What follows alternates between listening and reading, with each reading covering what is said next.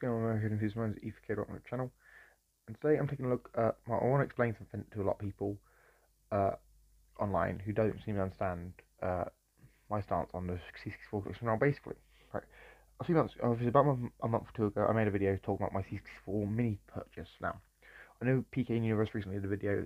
Is Evercade keeping up to peak with the C64 Mini, which is obviously a parody and not parody, but play on words for the old Commodore, which is C64 is an old Commodore computer, which obviously the line was, "Are you keeping up with the Commodore?" It's like a little jingle they did not their old adverts. And to me, I want to explain why I think even if you have a C64 Mini, it is still a good purchase to get the new C64 collection. Now, first of all take a look at people will say, well, like $20 for the C64 Mini C64 collection on Evercade is only 14 games, and the 64 Mini has like 64 games for $40, and that is true. That is a fair point. But you remember with the C64 Mini is it has to always be plugged into a TV or computer or monitor to work. Whilst if it's say you're handheld only, and you get the Evercade XP or you have the original Evercade handheld, there is no reason for you to not get the C64 Mini collection if you want it. I'm not going to force anyone to buy it if they don't want it. Obviously, I obviously pre-ordered it because I wanted it, because I wanted to support the company who obviously owns all the games now. Because they're a small retro company from what I've heard, and they just make a lot of mini consoles. And I also wanted to support Evercade and Blaze and show that there is interest in more games on the platform. Now, to me personally, I've not really been a fan of the C64.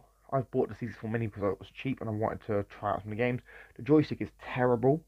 I will say it for a record. The joystick is terrible.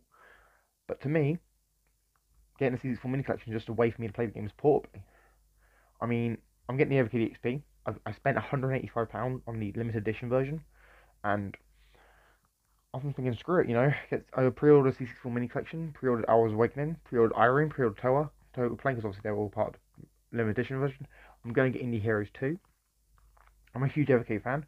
Evercade's like the one big system I collect for at the minute because I got bored with buying games for the Switch, and I sold my Xbox 360 collection because I didn't want the 360 anymore because it was kind of not really my thing anymore.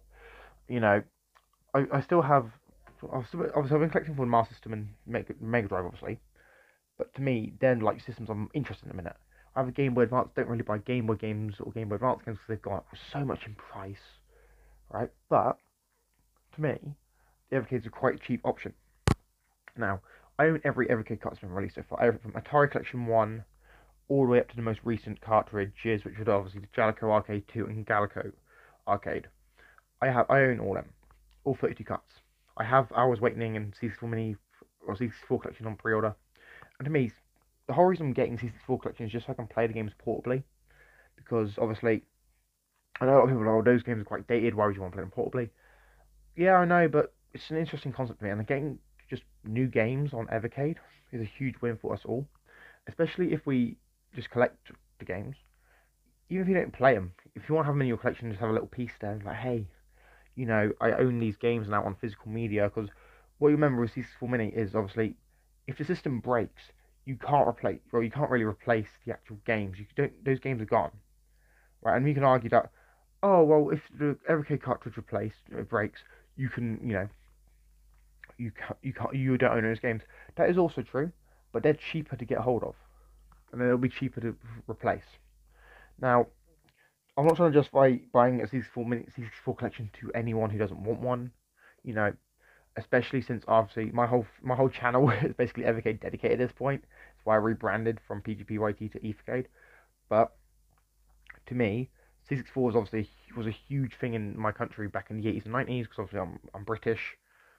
But to me, I own the C64 Mini just because I wanted one, and I'm getting the C64 collection on Evercade because I want it. If you don't want the collection, don't buy it. That's all you got to do. I'm just saying, like, it makes logical sense to me to buy the collection if you want to play these games on a handheld, portably, legally. I know you can get some. I know, like, people might be trying to like track down ZX Spectrum Vega Plus or whatever to think that thing was. As far as I remember hearing, that was a scam.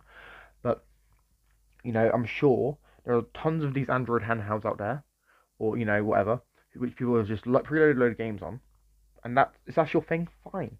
But to me, if you want to play, I want to play these games legally in a way which is licensed and obviously on a physical cartridge, and they're doing that. They're doing that with the Evercade C64 collection. That's why I'm buying it. That's why I'm adding it to my collection.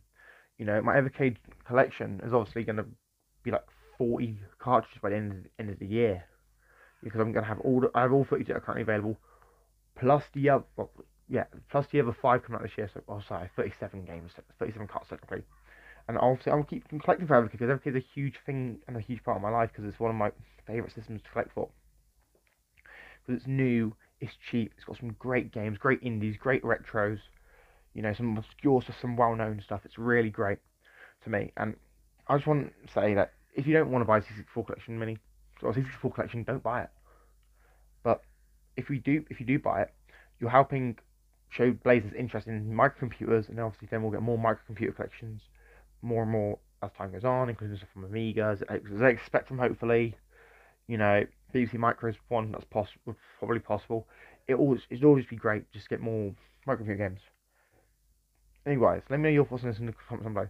Are you buying the C64 Mini, a C64 collection?